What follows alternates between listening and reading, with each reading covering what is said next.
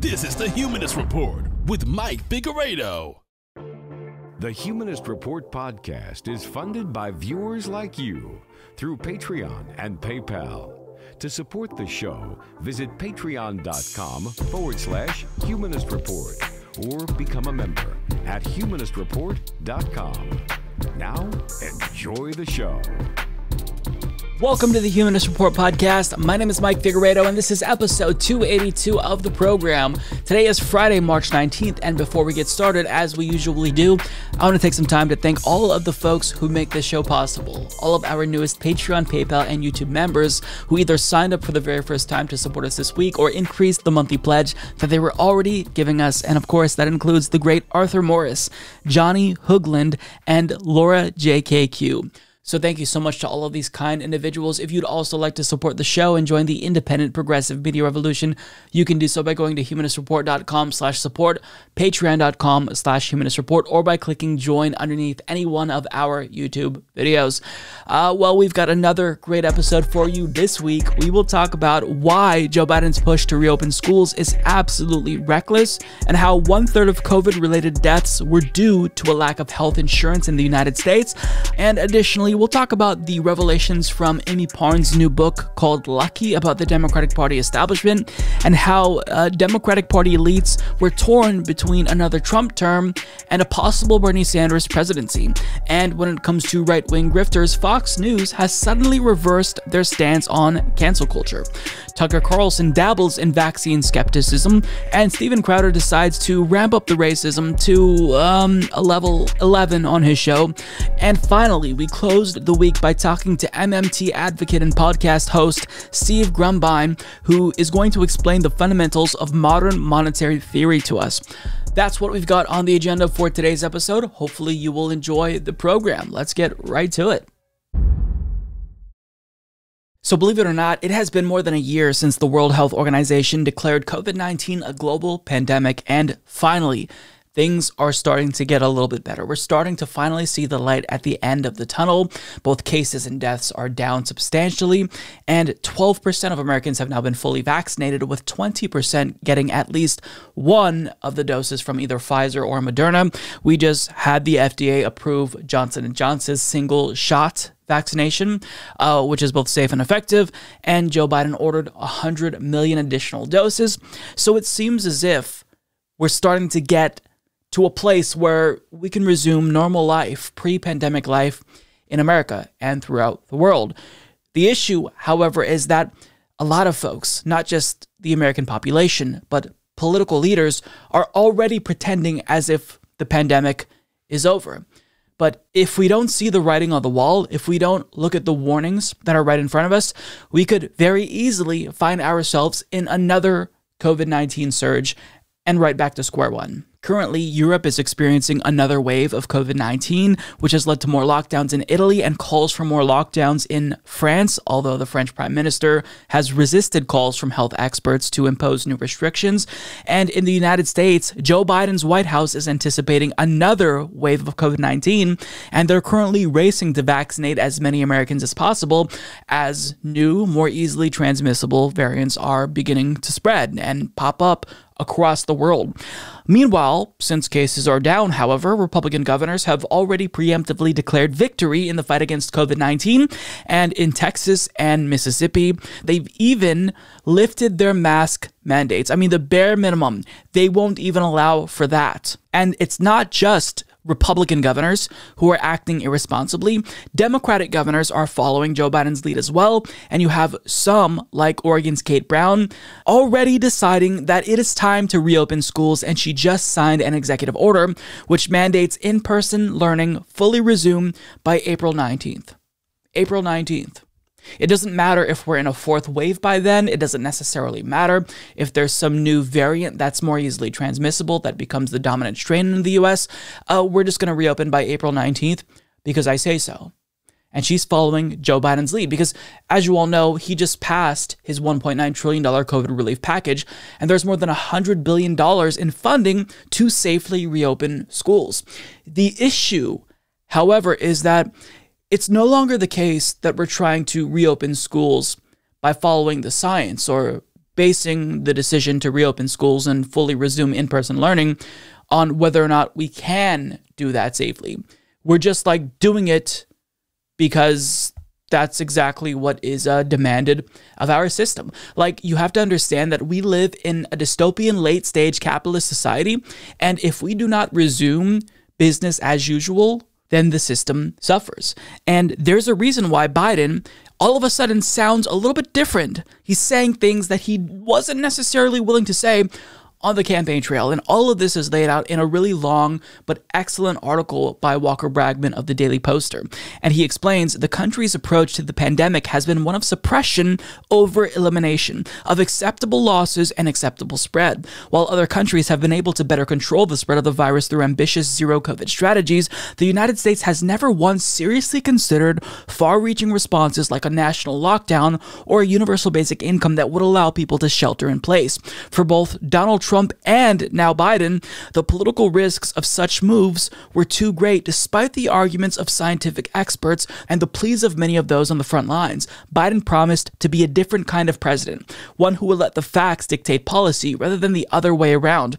In August, Biden told ABC, "I would be prepared to do whatever it takes to save lives because we cannot get the country moving until we control the virus. I would shut it down," Biden said. "I would listen to the scientists." But after the election, Biden and company changed their tune. On November 19th, Biden told reporters that there was no circumstance which I can see that would require a total national lockdown. "I think that would be counterproductive," he said. In December, Biden announced that his key COVID priorities for his first 100 days in office included school reopenings. Today, he is still actively moving forward on that plan. Now, let's just pause there for a moment and reflect on why he's doing this. I think it's pretty obvious. If we do not resume business as usual, that's bad for capitalism. Capitalism requires that everything in our country functions as normally as possible, even during a pandemic. Otherwise, profits and growth might be stunted, even if it's a detriment to our health as human beings. And I mean, COVID is just a microcosm of a broader issue, of a broader theme that happens with crises in capitalism. I mean, think about, we're literally killing our planet. Like, we're killing off the only habitable planet, because if we were to stop doing what we're doing currently, then that would be so disruptive to global economic capitalism that alone, that short-term loss to profits and growth, is worse than long-term death and destruction that might come about because of global climate change. So our political leaders around the globe have collectively decided, inadvertently or unwittingly, or sometimes directly, that they would rather just try to manage climate crises than take action right now to stop the crisis in the future. And we're seeing that same exact decision-making processes play out. But when it comes to COVID-19, I think there was a solution that could have stopped this from becoming a pandemic, but we never opted for that solution. We never opted to pay people to stay home. And now we're trying to resume business as usual as quickly as possible when the science does not, in fact, dictate that reopening schools is what we should be doing.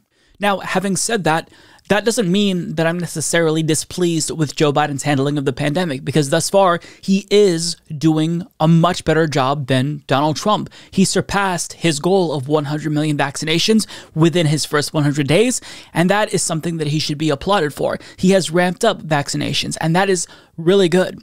But when it comes to the issue of reopening schools, this is where I've had a lot of disagreements with him, and this next portion of the article from Walker Bragman really explains why reopening schools right now, it's absolutely reckless and irresponsible. For Dr. Deeptai Gridasani, the push to reopen schools is alarming. A clinical epidemiologist and senior lecturer at Queen Mary University of London, specializing in machine learning in genomic and clinical prediction, she has found herself waging a Twitter war on misinformation surrounding school reopenings. Very early on in the pandemic, at least in the Western world or in Europe and the United States, this sort of narrative was built that children were somehow exceptional or unique and that they were less susceptible to SARS-CoV-2 infection and less likely likely to transmit, Gurtasani tells the Daily Poster. And this narrative very quickly got entrenched in political decision-making as well as in the scientific community, despite having very little evidence behind it. Gurtasani explains that many of the studies cited as evidence that children are not major spreaders of the virus relied on symptom-based testing. Children, Gurtasani explains, are not likely to be symptomatic. When you do symptom-based testing in a household, you could very often pick up adults who were infected actually from children, but classify them as the index case who brought infection to the household because the actual index case, who was the child, was silent, she says. Similarly, transmission to children is being missed if you base testing on symptoms. Indeed, a study from January funded by Austria's Federal Ministry of Education, Science and Research noted the failure of several previous studies to take into account asymptomatic spread by children and other flaws. Gurtasani told the Daily Poster that new evidence actually suggests that children are more likely to spread the virus to households than adults. Such was the finding of a study from the Office of National Statistics in England published in late December. Researchers found that young people ages 12 to 16 were 7 times as likely as those older than 17 to be the first case in their household. They also found that children ages 2 to 16 were twice as likely as those over the age of 17 to spread the virus to family members. Another ONS study released last month found that teachers were at high risk, ranking 4th among the 25 professions surveyed. The ONS studies are part of a growing body of research suggesting that reopening schools spread the virus. A Princeton study from September, which surveyed more than 500,000 people in India, found that children and young adults made up 1/3 of COVID cases and were especially key to transmitting the virus. Similarly, a study released the month before in the Journal of Pediatrics found that children could be super spreaders even without displaying symptoms of COVID due to the amount of the virus in their systems. Meanwhile, the evidence on school closures cutting the spread of COVID is mounting too. A study from October, based on data gathered from 131 countries, found that school closures could reduce viral transmission by 15%. The next month, another study which looked at a number of mitigation strategies found that closing educational facilities ranked as the second most effective measure. Research studies aren't the only evidence that students are fueling the virus. Where schools are open, COVID is spreading. In the UK, where Gurtasani is based, cases are surging among children ages 5 to 15, while dropping among other demographics. On February 21st, Democratic Iowa State Senator Rob Hogg tweeted that roughly 3,000 children had contracted COVID-19 since Republican Governor Kim Reynolds reopened schools with no restrictions in late January. A week earlier, public health officials in Onondaga County, New York, where schools are open, warned that they were seeing a rash of new cases among children, around 50 to 60 per week, likely due to the prevalence of the new UK COVID variant. When you look at global evidence, school closures emerge as one of the most important and most effective interventions in reducing the spread of the pandemic, Gurtasani says. So the conclusion, I think, is obvious.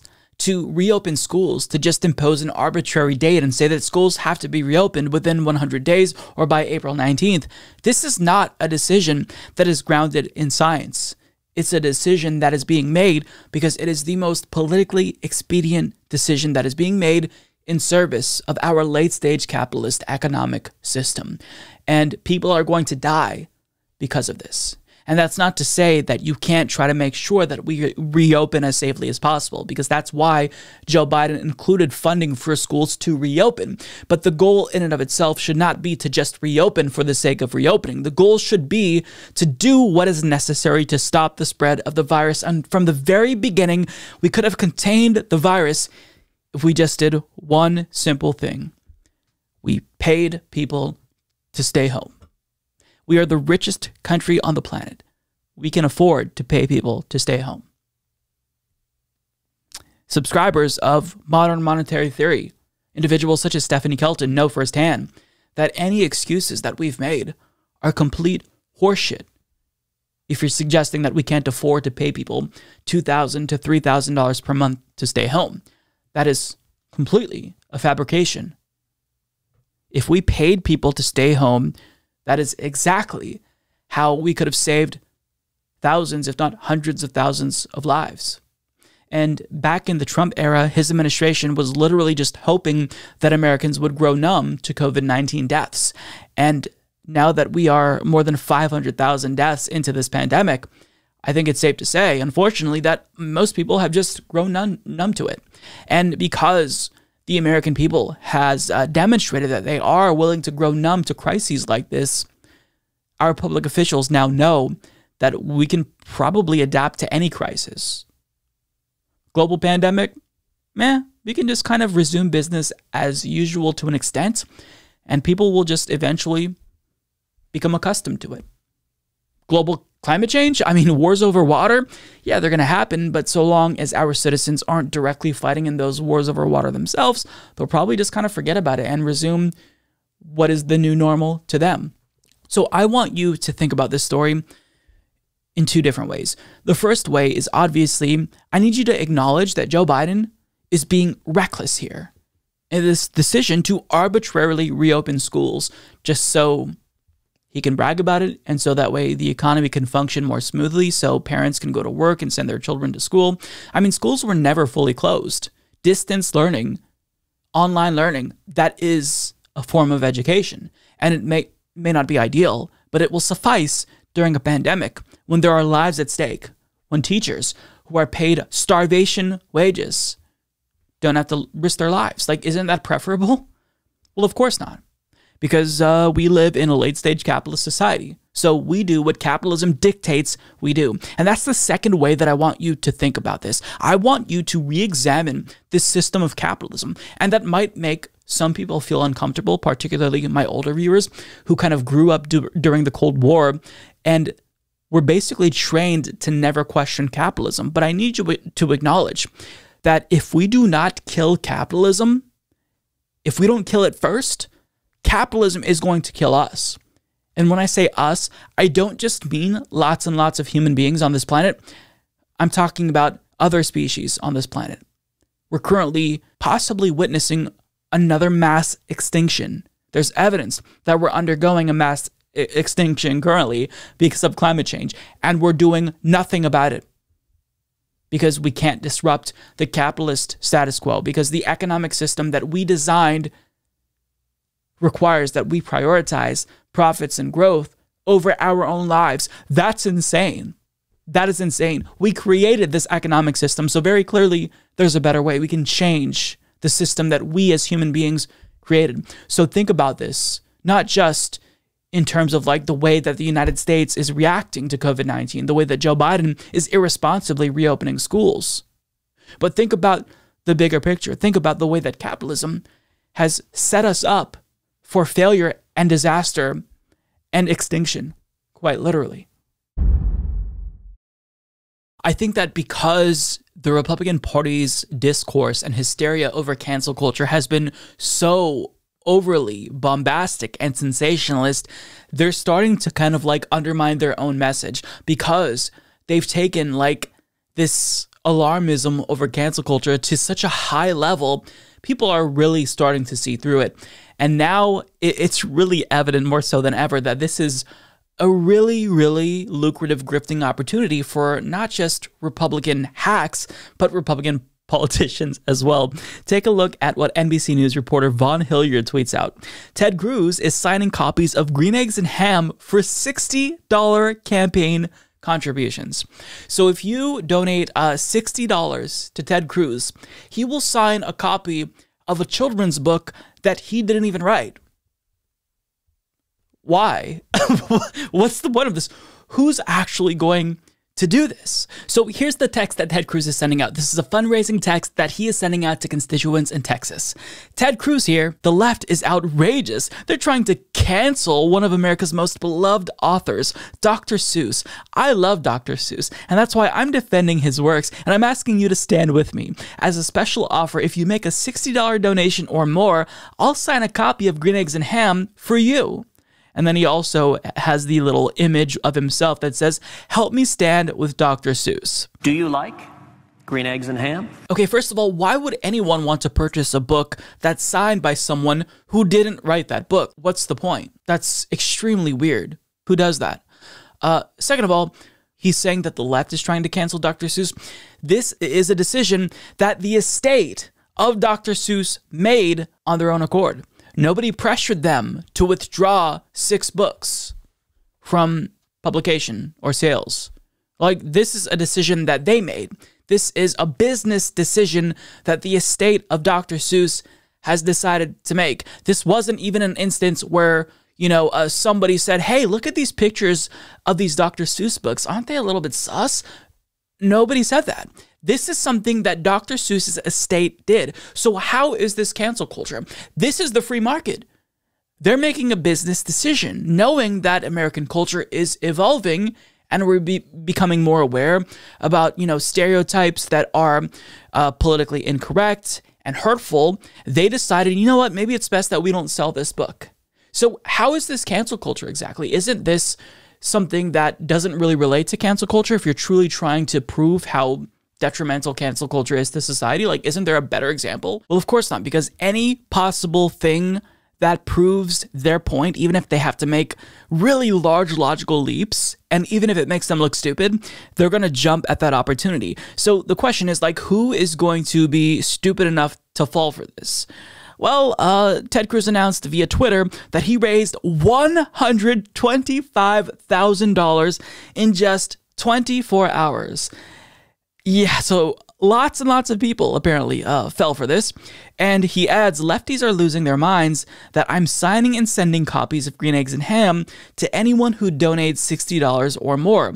And I love how he adds that, the hand-wringing by leftists probably helped him sell more books. And that may be the case, but it's not like we're scolding you saying that it's bad and you shouldn't do this. The question is, why would you do this? Because it's bizarre that you're signing somebody else's work for your own opportunistic gains. That's why we're saying this.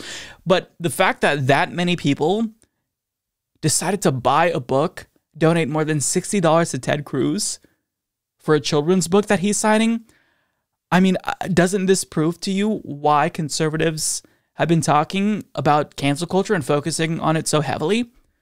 Because it's really beneficial for them politically.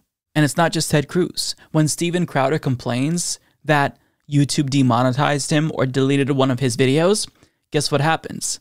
He gets to complain about how he's being censored, and he sells lots of mugs, lots of his own merch.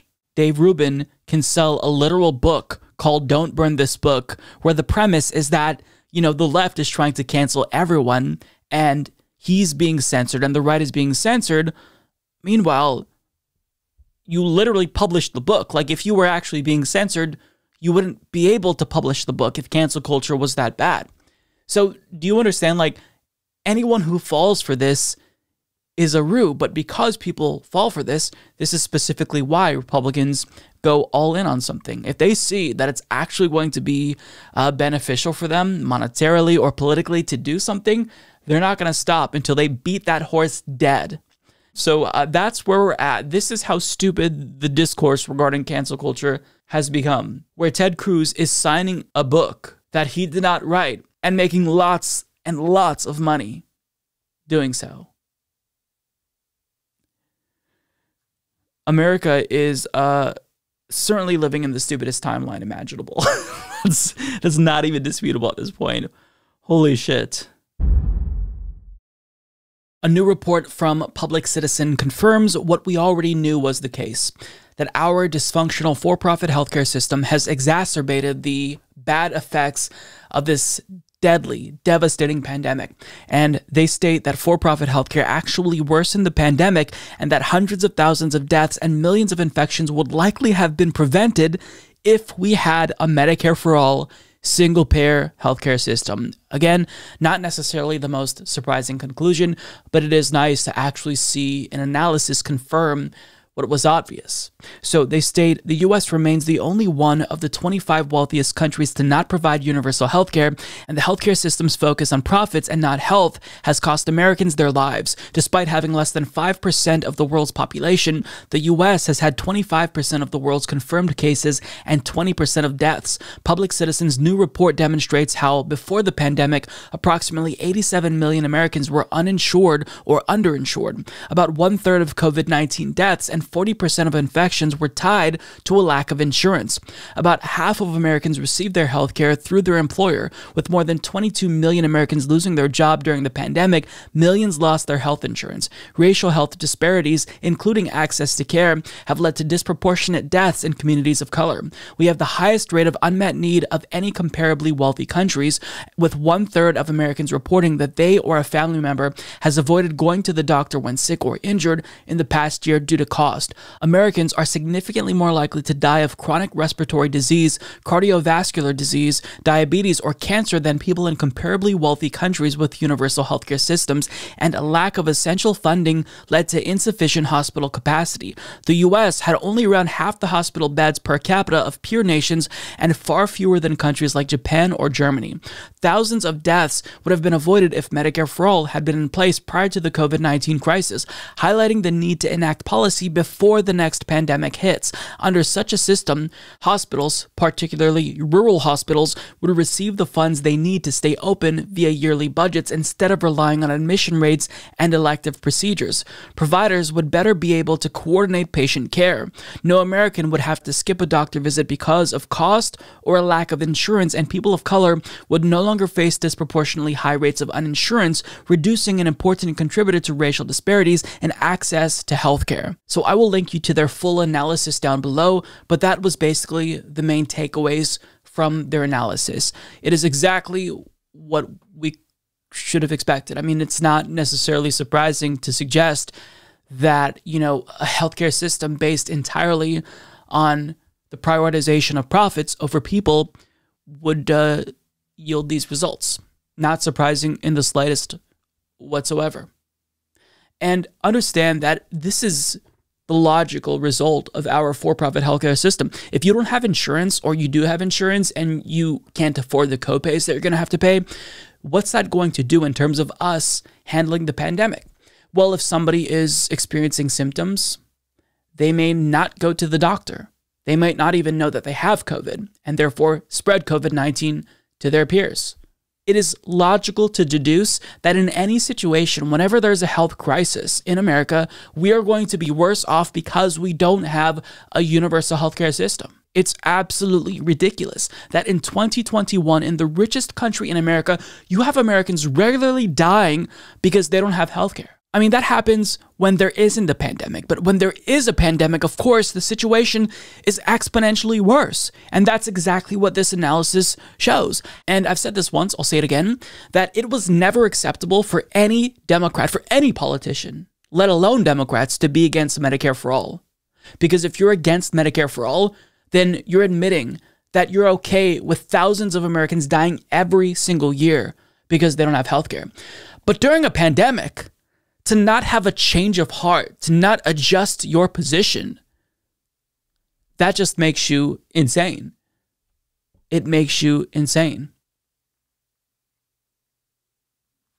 You are comparable to the looniest people in society. If you don't support Medicare for All and you claim to care about human rights and you want the human race and Americans to flourish, then you are as bad as the flat earthers. You are as bad as the worst conspiracy theorists. You're that stupid because that's how illogical you are to be against Medicare for All. So it is not acceptable. Any Democrat who is against Medicare for All should not have a career in politics. They should be defeated. Any think tank, any news pundit who is doing propaganda against Medicare for All, they should be discredited and they should be thoroughly defeated. They should be canceled, for lack of a better word, because to defend the status quo means you are defending deaths. You are defending a system that prioritizes profits over the lives of human beings. And that is absolutely morally unacceptable to me. So this just further demonstrates the need for Medicare for All. Will our government officials take any action on this? No, because we live in a late-stage capitalist dystopian society where policy outcomes aren't dictated by need or desires of the masses. They're dictated by the interests of business elites and special interests. And that's not me saying that. This is according to a Princeton University study that was published in 2014 by Drs. Gillens and Page. So, I mean, this, again, super obvious, not necessarily shocking results. Nonetheless, it does emphasize how necessary Medicare for all would be. That is, if you care about saving lives, which we should care about saving lives. A new CBS poll found that vaccine hesitancy is actually the highest among Republican men, and more than a third of Republicans are refusing to take the COVID vaccines. Now, this isn't necessarily too surprising because this is a political party that just outright denies science, and the only time they even say the word science is when they're trying to deny equal rights to transgender Americans. So this isn't necessarily surprising news, and especially when you consider the way that Republican lawmakers have never taken the pandemic seriously, and currently they're not actually getting the vaccine and they're not promoting the vaccines themselves. I mean, obviously, this is what's going to happen. Their values will be reflected in their base. But to make matters worse, the most popular cable news pundit is now deciding to use his platform to spread vaccine skepticism to his millions of viewers. Take a look. So all of this should prompt some pretty tough questions for our public health experts in this country. And one of those questions is, how effective is this coronavirus vaccine? How necessary is it to take the vaccine? Don't dismiss those questions from anti-vaxxers. Don't kick people off social media for asking them. Answer the questions, especially now. The administration would like you to take this vaccine. Joe Biden told you last week, if you don't, you can't celebrate the 4th of July. But it turns out there are things we don't know about the effects of this vaccine. And all vaccines, by the way, it's always a trade-off. He literally asked on national television, how effective is this coronavirus vaccine and how necessary is it to take this vaccine? If only there was some way of finding out this information that is seemingly nowhere. I mean, there's no way he's serious. He knows all of this information, but in case he's genuinely puzzled, there's this thing known as the internet, where you can easily look up this information and find the answers to all of your questions in a couple of minutes. Hey, I'll Google it for you. So how effective is the, here we go, we have autofill, we'll do Moderna's vaccine. Turns out it is 80.2% effective after a single dose, and you'll be 95% protected after you get your second shot. Okay, now let's look up the Pfizer vaccine. Turns out it's 46% effective 14 to 20 days after the first dose and 92% effective 7 days after the second dose. As for the Johnson & Johnson vaccine, it is 66% effective at preventing moderate to severe COVID and 100% effective in preventing COVID-related hospitalization and death. So I think this answers the question as to whether or not you should take it, but let's ask anyway. COVID vaccines are safe and effective, and it looks like you should definitely get it as soon as you are eligible. And that's it. I just did the work. One person within a couple of minutes did the work that Tucker Carlson and his entire team apparently couldn't figure out how to do. But this is not him just being ignorant. He is very clearly trying to drive skepticism about the vaccines that we actually need people to take if we want to end the pandemic. Because if there is a large portion of the American population that does not take the vaccine, then the virus will continue to spread, which increases the potential for mutations that are resistant to the vaccines. So this isn't just like, hey, I'm going to make this individual choice. Conservatives keep saying, oh, well, you know what? It's my choice if I choose to not wear a mask. Liberty, freedom. Except that's not actually you exercising your own liberty and freedom. You're impeding on the freedom of others to not be infected by the germs that you're spreading because you refuse to wear a mask, because you think that that impedes on your liberty and freedom. Tucker Carlson is very much aware of all of this, but he's being purposefully obtuse because he wants his viewers to fear the vaccine. And I mean, I don't even know what the reason is for this. I don't know if he'd be saying this if Trump were still president, because Trump could then get credit for getting people vaccinated. But I mean, what's the end goal here? I don't know what his end goal is. I don't know why he's trying to foster skepticism and fear-mongering over the COVID vaccines, which are safe and effective. But what I do know is going to happen is that if his viewers actually believe his lies and do fear the COVID vaccine, they could die. Like, does he actually want his viewers to die? I mean, how irresponsible are you to sow doubt about the efficacy and safety of these vaccines that are life-saving? You have to be a terrible human being to do something like that. And also, he loves to play loose with the facts. He says that Joe Biden told you that if you don't take the vaccine, you can't celebrate the 4th of July. Really? Is that what Joe Biden said? That's not what Joe Biden said. I don't like Joe Biden, but what you're doing is lying. Most people who are Republicans are probably not even going to pay attention to any of the CDC guidelines, but for individuals who want to do this safely, then you can actually have a relatively safe 4th of July with a small group of friends and family members if you're all vaccinated. I mean, conservatives across the country, they've just never taken it seriously. Look at Florida. They've never had a mask mandate. The governor of Florida literally instituted a ban on mask mandates. So that way, if a local government wanted to institute a mask mandate, it wouldn't be effective legally. They wouldn't be able to enforce that. They wouldn't be able to fine people who disobey that law. All across the country, Republicans have been pretending as if the pandemic is over. You all had an in-person CPAC as opposed to a digital one. So, I mean, you're already not abiding by the protocol. So what does Biden saying, that if you take it seriously, you can celebrate 4th of July, have to do with you? It's not even applicable to you because you already decided that the vaccine isn't something that you're going to take seriously. So what's the issue here? Like, why are you fear-mongering specifically about something that is obviously innocuous? It's not like Joe Biden is saying, I'm going to stop you from doing what you want to do. You're already fucking doing that. You're already doing that. So what is the point here? He's just needlessly fear-mongering because his goal is to do propaganda against the Democratic Party because he is part of the Republican Party's propaganda arm. So for whatever reason, he has taken it upon himself to drive fear about a vaccine that is necessary to save lives and end a global pandemic. If that doesn't prove to you that Tucker Carlson is a piece of shit, then nothing else will. This is absolutely irresponsible and disgusting. Fox News just spent the last 2 weeks screaming at the top of their lungs about the woke mob supposedly canceling the Muppets. Mr. Potato Head, Pepe Le Pew, Lola Bunny, what else? I'm probably missing something. The Bernstein Bears, have they been canceled yet?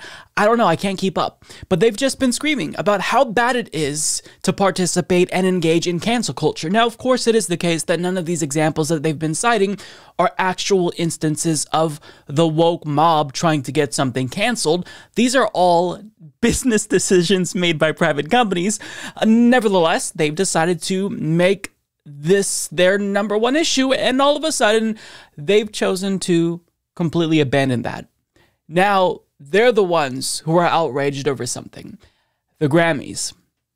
Because Cardi B performed WAP, and they don't like that. So because she said naughty words, now all of a sudden, their position on cancel culture is completely different. They call this great. They say this is fabulous, that this is the stuff that children should be aspiring towards. So at the same time, Tucker, that we have kids that are not learning hard academics anymore in school, right? Forget about mathematics and science. You can trust the science and trust Dr. Fauci, but you have these kids learning about critical race theory. They're learning that they should aspire to people like Cardi B. You see that fundamentally we are seeing the destruction of American values, American principles, and it's terrifying. I think parents should be terrified that this is the direction that our society is heading towards. And again, we are weakening America. That's really what we should be talking about. This is a weakening of American society. We are setting the stage, and it feels like we are looking at corrosion, like we are about to see the end of an empire. America cannot survive. It cannot be sustained under these sorts of values and principles. So all that stuff about cancel culture, I'm assuming we're just going to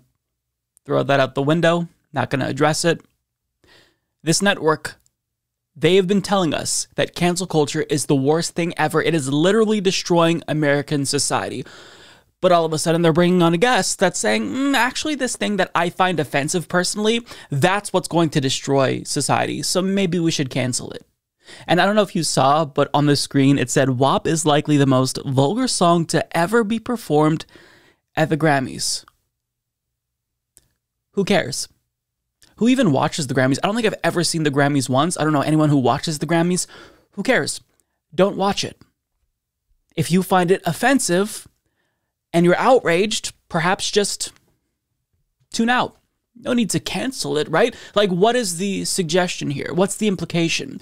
That you want to cancel Cardi B, ban naughty words and sexually explicit songs from appearing on television? Is that what you want to do? How is that not cancel culture? The thing that you said is literally the worst thing ever. Now, Candace Owens, she says that America cannot survive. It cannot be sustained under these sorts of values and principles. Literally, the American empire could collapse because of a song called Wet Ass Pussy by Cardi B and Megan Thee Stallion. She also says, this is a weakening of American society. It feels like we are looking at corrosion, like we are about to see the end of an empire. And you have these kids learning about critical race theory and that they should aspire to people like Cardi B. When exactly did schools decide to start teaching children about critical race theory?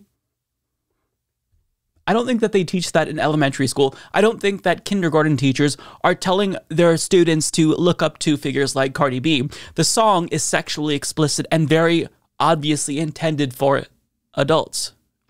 And I mean, I gotta ask Candace Owens. This is someone who is a fan of Kanye West. Kanye West and Lil Pump, both Trump supporters, by the way, they made a song called I Love It, which is also sexually explicit.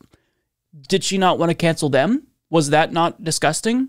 Or would they have to perform it on national television to basically trigger her outrage? And I'm pretty sure, actually, that they have performed this song on television. I don't remember conservatives actually freaking out about this. So, like, why are they selectively outraged about this? What is it about WAP in comparison with, like, all the other sexually explicit songs that makes them want to cancel Cardi B? Now, Cardi B actually saw this segment and she responded to it on Twitter by saying, hey, I made it on Fox News. And Candace Owens responded by saying, just at me next time directly. You are a cancer cell to culture. Young black girls are having their minds poisoned by what you are trying to package and sell to them as empowerment. I'm one of the few that has courage to tell you the truth. You should thank me. Oh, well, how brave of Candace Owens to actually speak up. Like... Wow, truth teller right there. How bold of you to say that you're offended by WAP.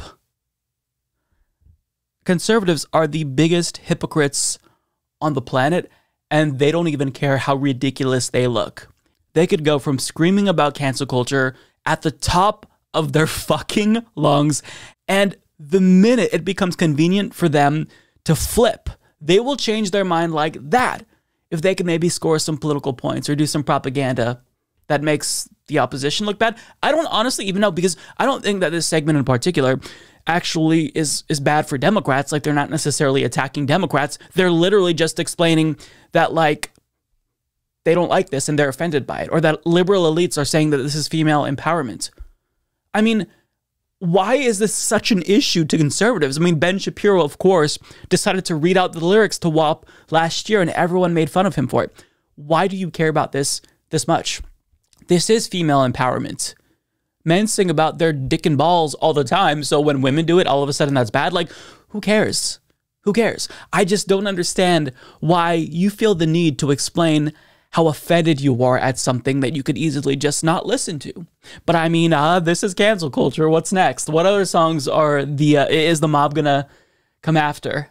I mean, we can say the same things that they said last week. We could turn it around on them, but they don't actually care because this is Fox News and hypocrisy is part of their brand. And I'm sure that the next day, maybe a day after, give it a little bit of time, they'll go right back to criticizing cancel culture until they find something else that offends them, to which then they will promptly denounce that and cry about how offended they are. Perhaps if someone like kneels during the national anthem, then they'll go back to wanting to cancel that individual. But this is the modern right. They can't focus on any substantive political issues because their ideas are wildly unpopular, so they try to focus on culture war issues. But on the issues that they focus on, like social issues and culture war issues, they can't even remain consistent on those issues. So if you can't even remain consistent on your own key issues, then what is the point of you? You are useless to political discourse. You are the cancer cell in political discourse. You are the individuals who are actually the problem here. So there's nothing left to say. I think that this segment speaks for itself. All of a sudden, Fox News has changed their position on cancel culture. Shocking, I know. In a recent episode of Louder with Crowder, Steven Crowder decided to dedicate a couple of minutes to a segment on black farmers. And rather than actually trying to grapple with the substance of a subsidy that farmers will be receiving, farmers of color in particular, he decided to just make fun of black people. And this segment basically devolved into a competition between him and his co-hosts, and they all tried to compete to say the most racist thing. Now, this isn't the first time that Steven Crowder has said something explicitly racist or homophobic or transphobic, but in this clip, this is next level. Even for Steven Crowder, this is yikes. This is bad. Here's the clip. I don't know where you find this many farmers of color. But they did, and $5.2 billion are being allocated exclusively for colored farmers. Farmers of color, roll the tape. We begin today's show looking at a major provision in President Biden's $1.9 trillion COVID relief bill that aims to address decades of discrimination against Black, Hispanic, Native American and Asian American farmers who've historically been excluded from government agricultural programs. The American Rescue Plan sets aside $10.4 billion for agriculture support and allocates about half the funds to farmers of color who are, quote, subjected to racial or ethnic prejudice because of their identity as members of a group, unquote. The U.S. Commission on Civil Rights confirmed as long ago as 1965 the U.S. Department of Agriculture discriminated against black farmers, but little was done to address the problem. 100 years ago? Yeah, most happy about the new policy, these people. So, yeah. I'm gonna buy a plow, man. I'm gonna plant that corn. Go get a John Deere. Barack Obama, mother. I'm the president of plowing that ass. You. I thought the last thing they would want to do is be farmers. Wasn't that a big problem for hundreds of years? Yeah. Isn't that why Arsenio Hall called himself the urban man's Johnny Carson? I think so. Yeah, I don't know. Are people lining up out in the middle of cornfield, Iowa for new dunks? How would you prove this, by the way? How would you prove that you've been discriminated against? You don't have to. You just Well, I didn't get that loan. Sir, you had no credit. Well, that should not have stopped me from getting the loan. I planted a Hennessy tree, but it's not growing. Well, technically it did grow, but that shit ain't XO. I put it in the ground. I planted a VSOP XO tree. I'm getting in some niche esoteric cognac humor, motherfucker. Don't white people just go to their neighborhoods and build urban farms and ruin their communities? Isn't that what That's how it works? In Detroit. Turns out the soil content is a high level of meth. Yeah, crazy. Whoa. Wow, I didn't know. That and teeth. There's random teeth littered everywhere. And by the way, pain in my arugula. Yikes. First of all, meth is a white person drug. Get it right. Second of all, I don't get the joke. This is supposed to be comedy. He's a comedian, a conservative comedian, but nonetheless, he identifies as a comedian. What's the joke? Is the joke that black people exist and they're stupid? Or is the joke that black farmers don't exist, and if they did exist because black people are stupid, black farmers would be stupid, and it would be funny? I don't understand. I'm struggling to wrap my mind around what the punchline is here. It just seemed like you wanted to shit on black people for literally no reason whatsoever other than you're racist and you're uninformed about the necessity of that $5.2 billion subsidy that you watched a video about but apparently learned nothing from. The reason why that subsidy is necessary is because black farmers have been historically disadvantaged because of racism. Had you decided to do a quick 5-minute Google search, you would have learned this. And as Summer Sewell of The Guardian explains, the number of black farmers in America peaked in 1920 when there were 949,889 farmers. Today, of the country's 3.4 million total farmers, only 1.3%, or 45,508, are black, according to new figures from the U.S. Department of Agriculture released this month. They own a mere 0.52% of America's farmland. By comparison, 95% of U.S. farmers are white. The black farmers who have managed to hold on to their farms eke out a living today. They make less than $40,000 annually compared with over $190,000 by white farmers, which is probably because their average acreage is about 1/4 that of white farmers. So that last paragraph there gives you some insight as to why black farmers are disappearing and why this subsidy is necessary. Because less property leads to less profits.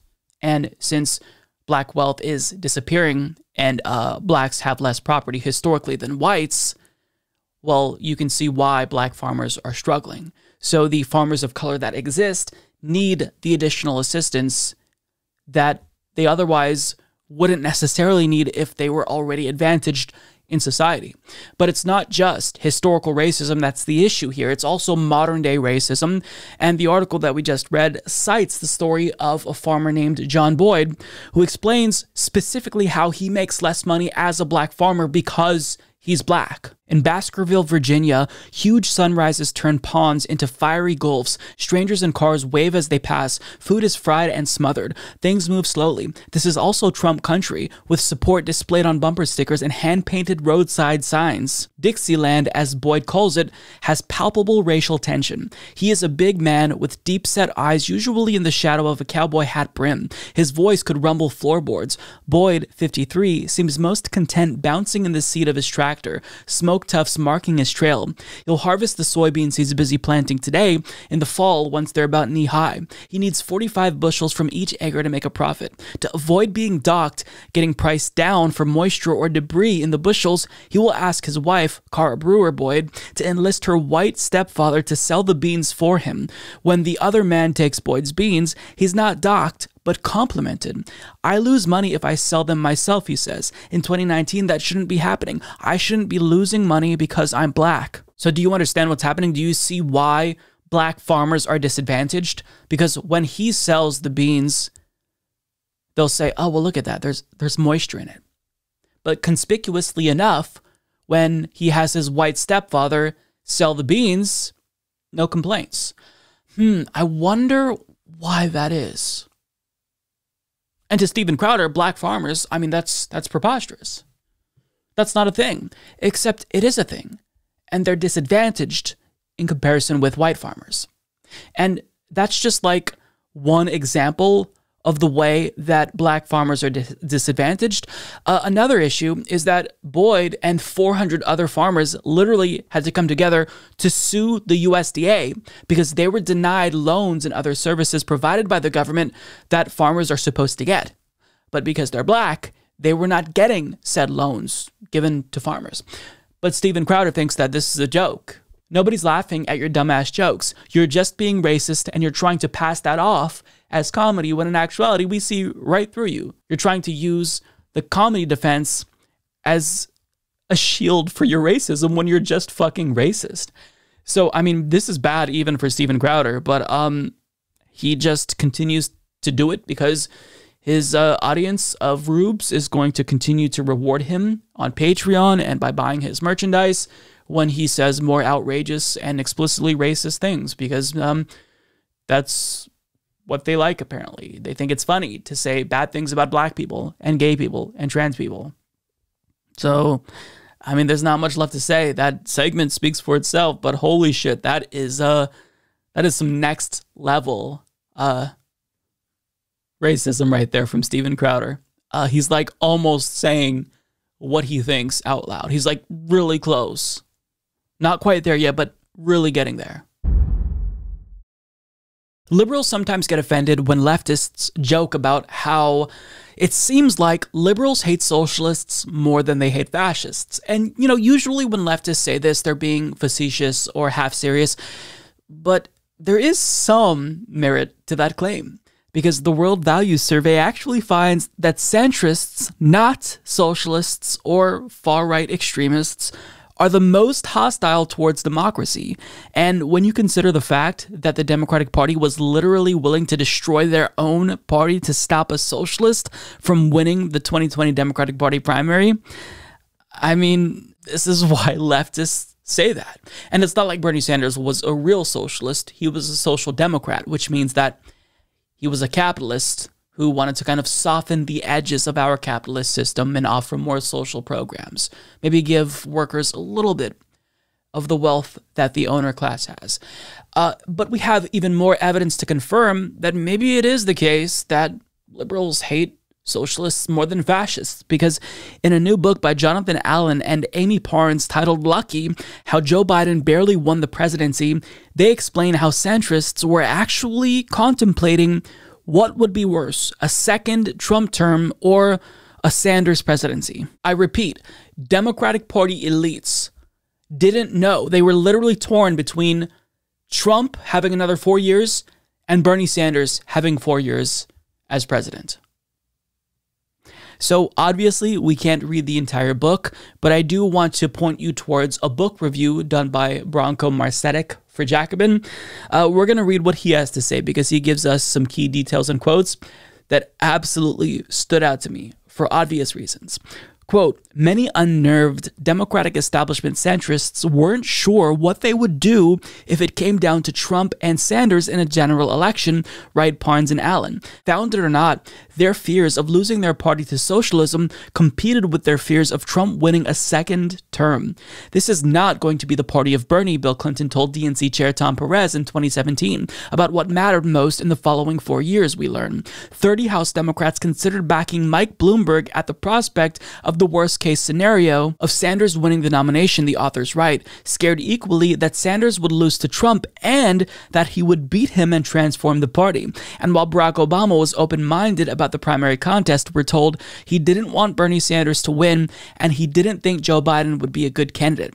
Obama's thinly veiled doubts about Biden's ability to carry the ball over the end line without fumbling, as one-time rival Cory Booker put it, was widely shared. Despite his poll numbers and self-confidence, the former vice president was humiliatingly rebuffed by party elites and top staffers who didn't believe he could win.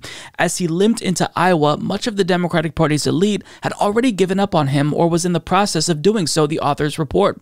Alarmed by the diminished figure they watched make all the wrong headlines in public, event after event, various corporate Democrats weighed launching their own 11th hour challenges to Sanders, Deval Patrick, John Kerry, even Hillary Clinton.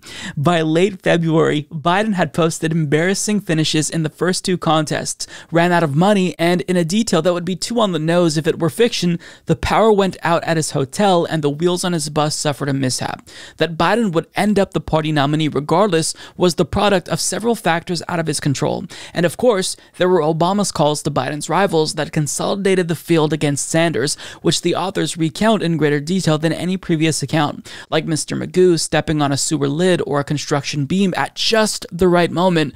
Biden was propped up and rescued by a series of twists of fate he'd barely noticed, and came out of the other side convinced it had all been his doing.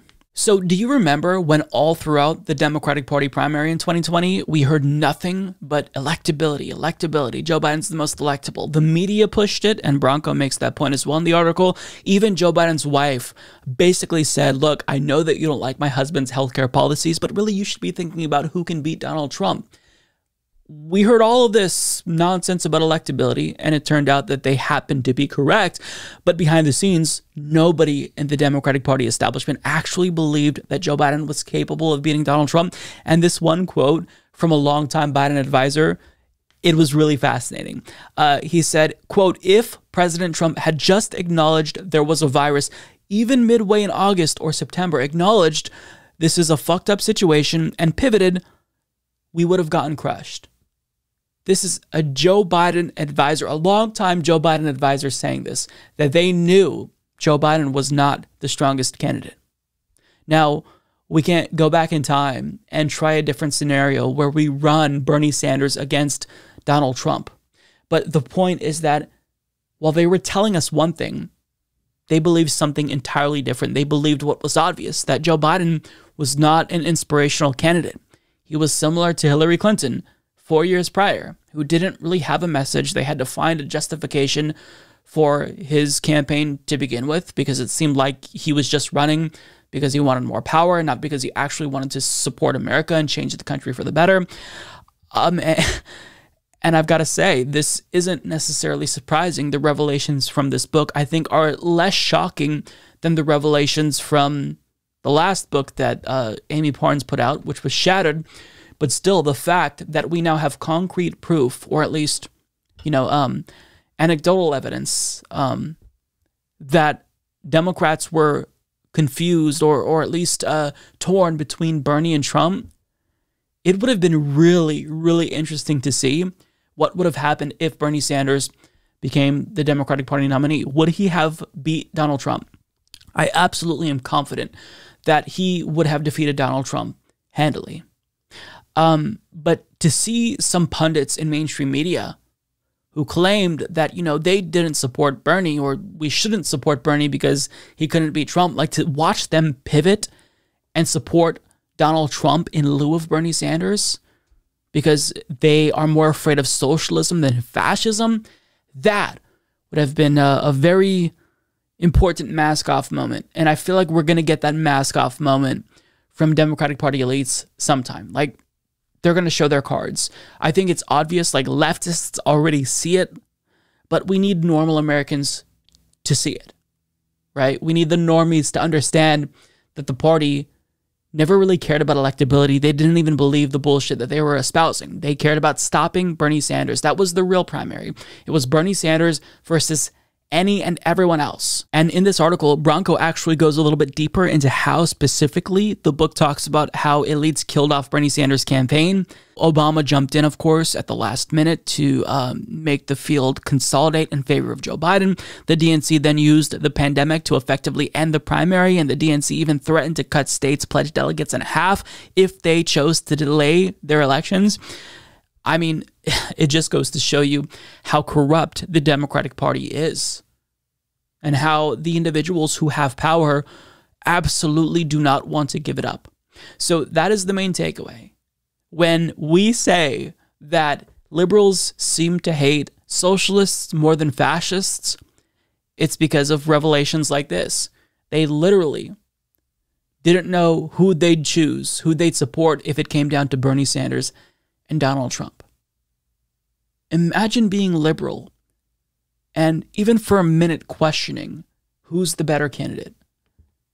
It is absolutely outrageous, and I really want them to name names. Like, I want to know specifically which Democratic Party officials didn't know if they'd support Donald Trump over Bernie Sanders or not. Like, I want to know, because these individuals obviously should not be nowhere near the levers of power, because they are just morally bankrupt and very clearly are only interested in their own careers and maintaining the status quo. And that is morally bankrupt, to say the least.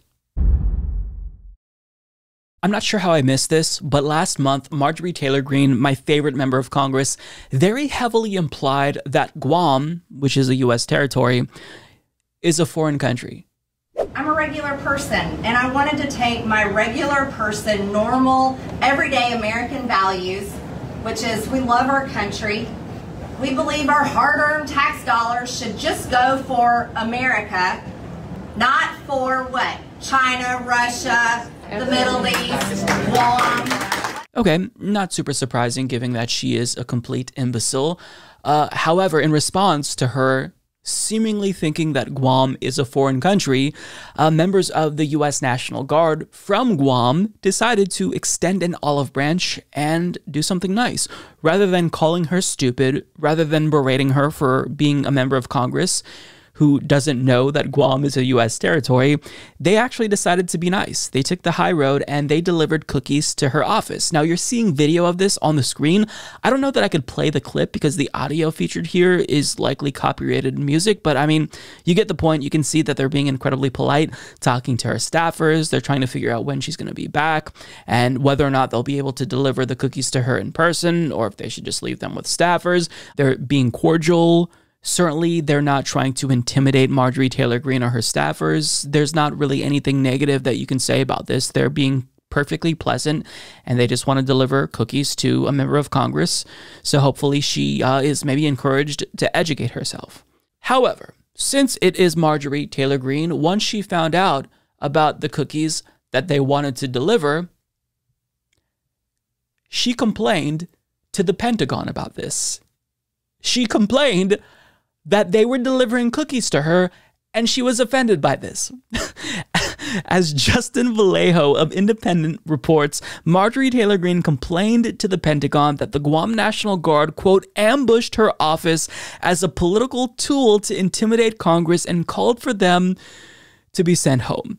In a letter to the Secretary of Defense, Lloyd Austin, Ms. Greene said the stunt of the National Guard delivering cookies after she confused Guam for a foreign country was part of a dangerous and troubling trend of the armed forces intimidating civilians, harassing Congress members, and attacking journalists. Guam's congressional delegate Michael San Nichols, leading more than 24 National Guard troops to ambush my office unannounced and subsequently video record my staff without solicitation or consent, Ms. Greene said. Now, correct me if I'm wrong, I don't remember her asking for David Hogg's consent when she was following him around, harassing him, and videotaping him. But if National Guard members from Guam try to deliver cookies to your office, that's bad, and she wants them removed. Now, she kind of alluded to the fact that there is a greater presence of National Guard members on the Capitol, but what she is failing to point out here is that that is the direct result of her and Donald Trump inciting an insurrection. They wouldn't be there if you hadn't lied about the election and encouraged those folks to do that. But this is the straw that broke the camel's back. The U.S. National Guard has been there intimidating them. I thought that right-wingers love the troops, by the way. And the fact that she got cookies delivered to their office and they filmed it. Terrible. Marjorie Taylor Greene is such a fucking clown. The fact that she is a member of Congress is an international embarrassment. It's not just embarrassing as an American, just as a human being. This level of stupidity it doesn't bode well for the long-term survival of the human race. Like, what the fuck? Now, the Guam delegate responded. His name is Michael San Nichols, as the article states. He says that the visit was part of a broader tour in which they visited multiple House leaders, and he insisted that this wasn't them using the military service or military members as political props. This wasn't meant to intimidate. They were quite literally trying to be polite to her. It was a gesture in goodwill. Hey, you're kind of stupid, so let us bring you some cookies. Maybe you'll learn about us and acknowledge that we're Americans just like you. Except she didn't take it that way. Now, some conservatives are trying to defend Marjorie Taylor Greene by saying, you know what, actually she's onto something, because U.S. National Guard members, they're supposed to be apolitical. That's a joke, but they're supposed to be apolitical. And by doing this act, delivering cookies to a member of Congress, that is inherently political. So she's right to denounce what they did and to call for their removal. But the delegate to Guam responded in an interview on CNN, and he said the most reasonable thing ever. They are critical of you, an elected official, using military service members as they see it as political props. What do you say to that criticism? That criticism is unfounded. We were not at all using military service members for political props. I was taking my guardsmen on a tour of the Capitol, and we stopped by several members' offices and we delivered some goodies. Cookies should never be considered a political prop, and neither should our military. But goodwill is absolutely something that we wish to extend from Guam to everybody. And my guardsmen wish to extend the same, and we're very honored to be able to facilitate that. They were just trying to be nice. But she went straight Karen on them. Unbelievable. Well, I shouldn't say that. It is believable. It's probably the dumbest thing that Marjorie Taylor Greene has done to date, but I don't want to try to rank it because she will definitely try to outdo this in about a week or so. So there's nothing left to be said. Marjorie Taylor Greene is so deluded that she believes bringing cookies to her office is an attempt to intimidate her.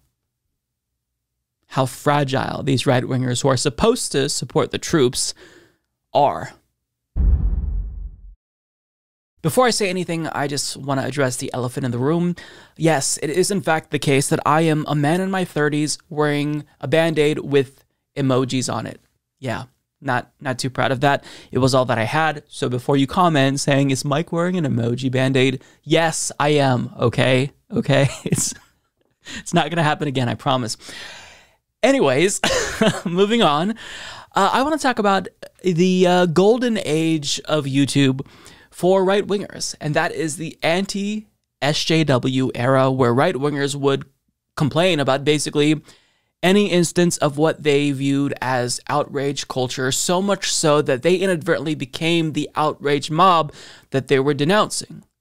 But now things are starting to change a little bit. Now right-wingers have kind of softened their rhetoric towards SJWs, and they're not seen as this existential crisis, this existential threat, rather, to the human species. Now, if you are Newsmax, they're actually becoming SJWs themselves. At least they're emulating the tactics of SJWs, albeit on the right. They're right-wing SJWs. Now, Fox News, on the other hand, they are really caught up on cancel culture. They're trying to make as much money from that as they possibly can. We see Ted Cruz selling Dr. Seuss books that he's signing as if he wrote that, and he's making lots of money off of Republican rubes. But Newsmax is going in an entirely different direction. They are embracing the fact that they are right-wing SJWs to the point where they are literally putting trigger warnings before their newscasts. And I'm not kidding about that. Quote, trigger warning, new Netflix show uses Jesus to bash the NRA. And yeah, as you can see, Jesus is in fact being portrayed here in a way that might outrage people who are overly sensitive. So now the SJW phenomenon, it still exists. It's just that the right-wingers are SJWs. And on Newsmax, they took the time to vocalize how offended they were at gay Captain America. There's a new Marvel comic where Captain America is a gay teen, and they were absolutely outraged by this. And they took the time to let everyone know why this is not okay. All right, Grace, this is maybe my favorite, most upsetting story of the day. I have mixed emotions about this, is because it's just, the country's going bananas. We now have a new teen Captain America, which by all accounts, he is a gay Captain America, complete with a nose ring, tats. When he takes off his skull cap there, he's got like a mohawk thing. He's not very muscular. What has this world come to, Grace? Now, see, I was really thinking about this story all day, and I realized that it's wonderful. I'm all for inclusivity, and I think it's wonderful to, you know, bring anyone into this superhero world that you want. But what I find amazing is what would really be pushing the boundaries is if maybe they had a conservative superhero or a Trump-supporting superhero. That would really require the left to be extra tolerant of other people that they disagree with.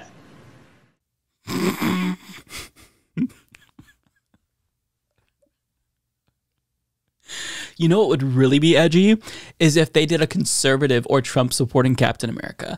How would that even work?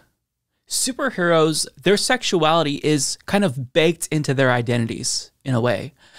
How would a political ideology work with a superhero? Would he be shooting out MAGA hats at bad guys? Would he be taking on the big bad climate activists? I don't even know what this would look like. But is this not some snowflakery bullshit right here? How does this not constitute the right being snowflakes? The host called it upsetting and said, the country is going bananas. What is the world coming to? He was also outraged at the fact that he had a nose ring, he had tattoos, and that he was not very muscular. Well, this character is supposed to be a teen, so, I mean, is he supposed to be a bodybuilder?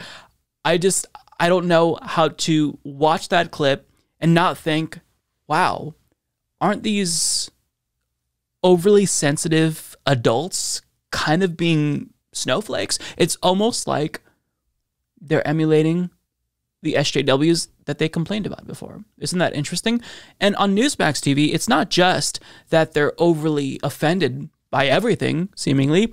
They also are embracing cancel culture. At least this guest did. You know, in the 1950s, if you openly espoused communism, you would be canceled in Hollywood or in the federal government, and I think that's perfectly right and just. So that, of course, is Michael Knowles of the Daily Wire, and he was a guest, but as you could have expected, the Newsmax host did not push back on him when he literally advocated for cancel culture, saying canceling communists is, quote, perfectly just and right.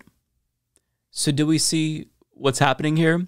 We're seeing the right literally embrace outrage culture. They are the SJWs that they railed against just a couple of years ago. The only thing that's left that would complete the ensemble here is if some of them dyed their hair blue. I think that would actually be pretty lit. Except if that were to happen, if we saw like a conservative host on Newsmax with blue hair screaming about how offended he or she was at the sight of a gay Captain America, that would prove to us that not only we're living in a simulation, but that simulation is completely broken. So I don't know what's left to say. The right is now officially SJWs, but I'm going to let you in on a little secret. They always were. They always were the SJWs. Remember evangelicals and how they, tried to cancel gay marriages in 2004?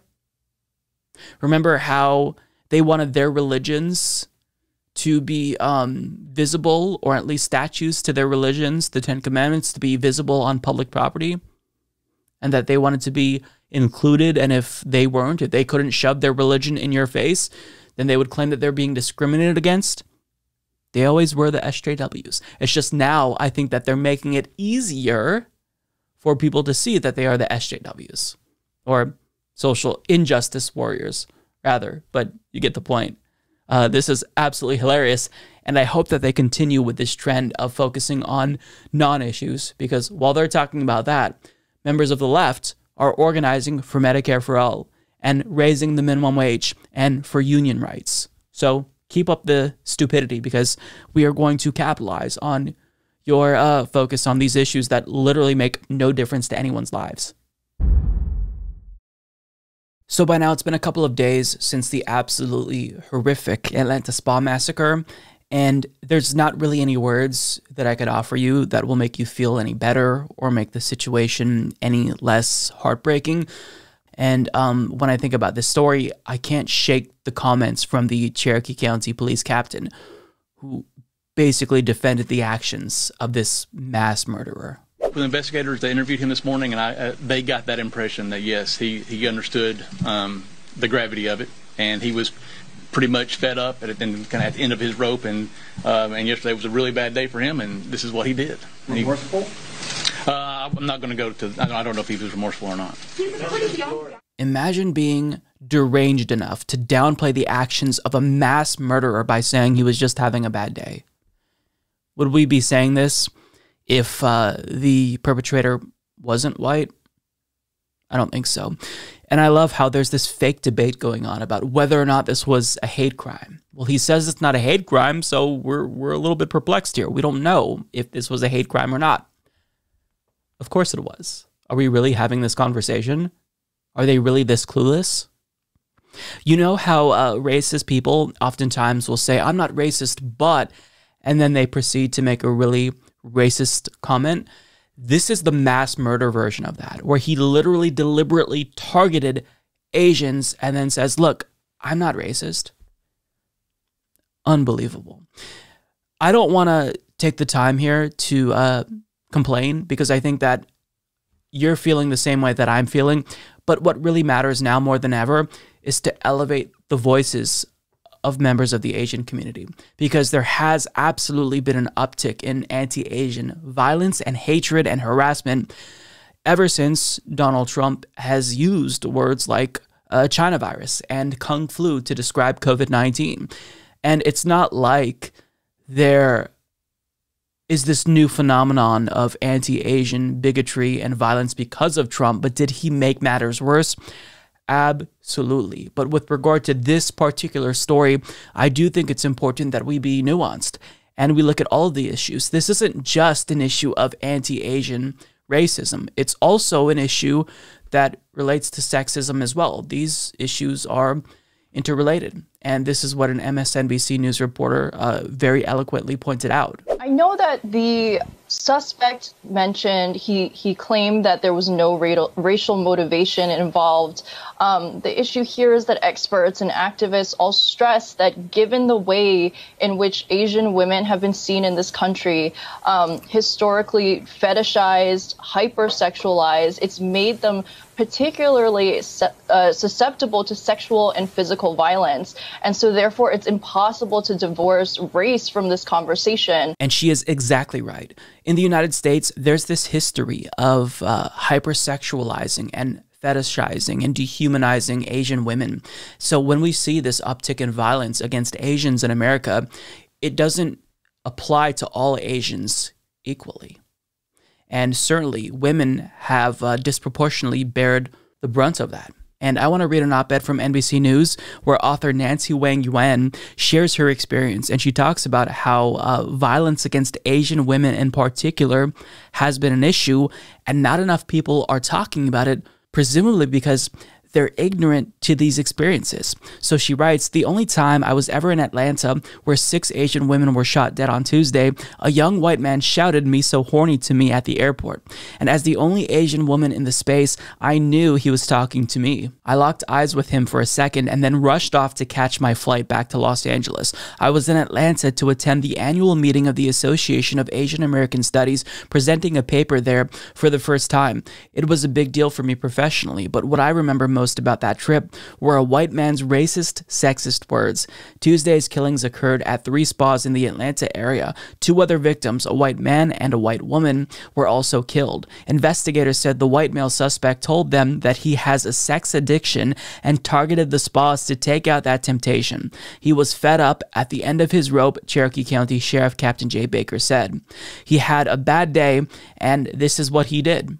Based on the reported statement, investigators have so far concluded that the attacks did not appear to have been motivated by race. As an Asian American woman who has endured sexualized racism all of my life, such ignorance enrages me. Asian women, along with Black and Indigenous women and other women of color, endure racism and sexism in intersectional ways constantly, and they have throughout history. As lawyer Jaimin Kim argued in 2009, prosecutors and police may be even less likely to add hate crime charges in cases of rapes and sexual assaults targeting Asian women. In 1875, Chinese women were targeted by a federal immigration law called the Page Act. This law effectively banned the immigration of Chinese women to the United States based on a morals clause that considered all of them prostitutes at the time. There were apparently specific racist and sexist concerns that Chinese prostitutes would bring in especially virulent strains of venereal diseases and entice young white boys to a life of sin. Sound familiar? Furthermore, the multiple wars with and various occupations of Asian countries have long contributed to the exploitation and fetishization of Asian women. In World War II, the unknown numbers of so-called Asian comfort women kidnapped by Japanese soldiers from China, Korea, and the Philippines were transferred not to freedom, but to the U.S. military. To this day, sex work in camp towns around U.S. military bases throughout Asia gives U.S. GIs the illusion of access and perennial permission to Asian women's bodies.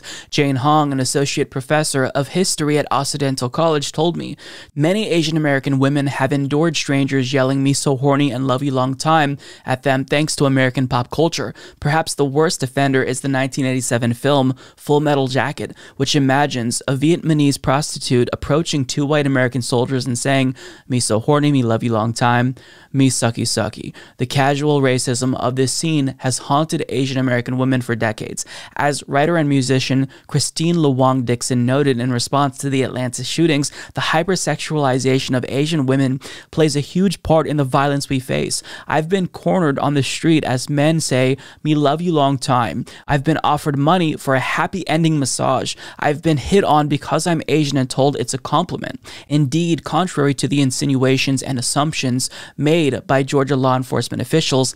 I can't remember ever having experienced racism separate from sexism. When I turn into a lane too slowly on the streets of Los Angeles, I am not surprised if someone rolls down the window to call me a C slur B.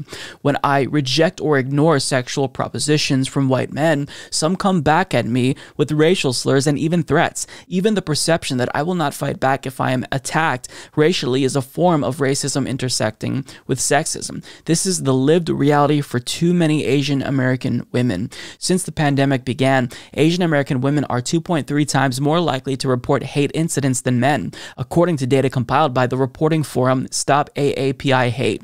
In total, the organization received nearly 3,800 reports of anti-Asian hate incidents from March 19th of 2020 to February 28th. The mass shootings in Georgia seem to be part of a nationwide pattern of Asian women being disproportionately targeted in hate incidents. We are more vulnerable to attack precisely because of the intersection of racism and sexism, and to immediately remove racism from the equation neglects how racism has always intersected with sexism for Asian American women in this country. So this is really important to hear these experiences. It really is important because I'm sure that there will be people who revisit Full Metal Jacket, for example, and that scene, and, you know, conservatives will just chalk this up to cancel culture, and, you know, they'll denounce the woke mob who's coming for, you know, our beloved films. But it's not just jokes to everyone. These jokes lead to real world consequences that actually affect people. Till this day, that old movie still affects the lives of Asian women. So we have to look at racism and sexism and how it uniquely impacts Asians here in this instance. But I mean, of course, it's not just Asian women who have dealt with anti-Asian hatred and violence. It's also Asian men. Of course, there's the viral video of the Asian man being assaulted.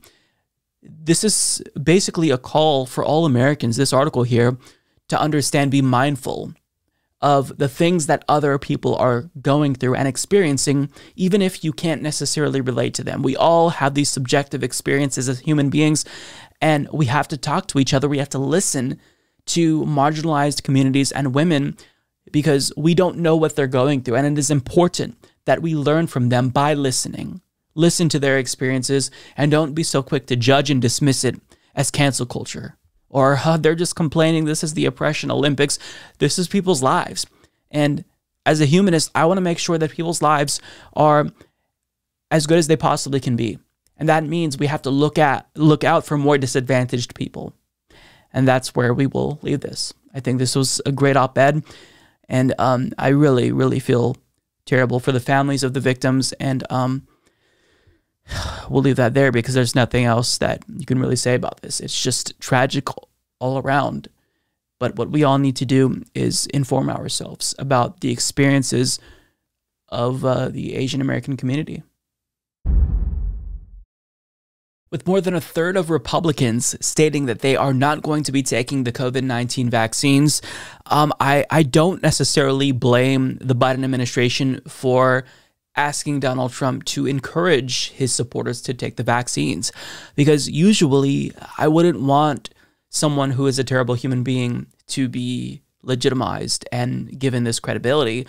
But this is a public health crisis, and Trump supporters, like it or not, trust what he says. So if he tells them they should take the COVID vaccine, they're going to be more likely to listen to him than someone like Joe Biden or Dr. Anthony Fauci. So I think it's good if Trump actually were to join the campaign to get Americans vaccinated. And in an interview with Maria Bartiromo on Fox News, he was asked about whether or not he wants his supporters to get vaccinated, and he actually did endorse the vaccines. Kind of. Mr. President, I know that you received the vaccine. Mrs. Trump also got the vaccine. Would you recommend to our audience that they get the vaccine then? I would recommend it, and I would recommend it to a lot of people that don't want to get it, and a lot of those people voted for me, frankly. But, you know, again, we have our freedoms, and we have to live by that, and I agree with that also. I'm going to go out of my way to be more charitable than I usually am and say, I think that that was better than nothing. It was better than nothing. he did work in the idiocy about freedom. That's not how vaccines and public health works. This isn't necessarily an issue of freedom. And this is what, conservatives have been saying about wearing masks as well. Well, don't I have the freedom to not wear a mask in public? Isn't this America? Well, don't I have the freedom to not have you spread your germs on me because you don't want to wear a mask, because you're a petulant child? So this freedom argument is completely just idiotic. And Trump in the past has explicitly endorsed anti-vax misinformation. He claimed that vaccines cause autism, which has been thoroughly debunked and disproven on numerous occasions by experts. Nonetheless, what he said here, if we're being charitable, it does matter. I think that his supporters hearing it from him, they are more likely to listen to him than anyone else. I think that that's obvious. I mean, this is a cult. Trump supporters, this is all a cult. So what are you going to do if you need them to do something that they don't want to do? You get the cult leader to instruct them to do said thing. And that's what we need to see happen if we actually want Republicans to get vaccinated. Because again, 1/3 of Republicans being hesitant to take the COVID vaccines, mostly Republican men, I mean, that's not good. We need to reach herd immunity, and we can't do that if there's a substantial portion of the American population that doesn't want to take the vaccine. So for him to do this, I do think it's important, but I mean, he's going to do this irresponsibly. So on one hand, I want him to come out and say, take the vaccine, but on another hand, he also undermines what he's saying by talking about, oh, well, this is also about freedom, so you should definitely take it, but you're free to not take it if you don't want to take it. I mean, this is why vaccines should be mandatory, because this isn't quite literally about freedom. It's not about freedom. It is about public health. And if we are going to talk about freedom, then we should be arguing that Americans should have the freedom to go in public and not have to worry that they're going to catch COVID-19 because we're unable to reach herd immunity because Republicans don't want to take the COVID vaccines because they don't believe in science. That's the conversation that we should be having if we're going to talk about freedom. But regardless, I don't want to be too down on Trump here, make it seem like I'm an unreasonable hack. Him telling his supporters to take the vaccine is good. Should he be more responsible in promoting the vaccine? Obviously. But it's Donald Trump.